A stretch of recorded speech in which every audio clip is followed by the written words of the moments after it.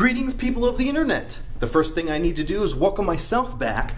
I took a very brief hiatus from video blogging due to some technical issues, and I'm happy to report that the cream is working. You really don't want any more details. Anyway, a few of you are new. You found me through Olga K, who featured me in one of her videos a few weeks back, and for that, I need to thank her. This is my public thank you, and this is how I'd like to thank her.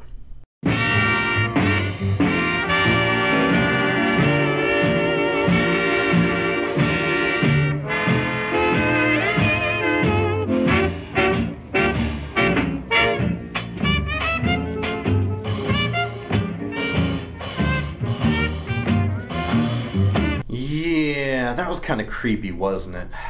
No wonder Olga doesn't return my phone calls. Or come to the window when I serenade from the street corner. We should move on to point number 2, which is a film called Butterflies. It is a documentary about YouTubers. I'm not in it, but Olga is. So is Jill Hanner, Lisa Nova, and everyone else you know better than me anyway. And if enough of you go watch it, I could be in the second one. The filmmaker behind this cinematic masterpiece is none other than my good friend Esther Brim, or Film Esther if you follow her on Twitter like I do.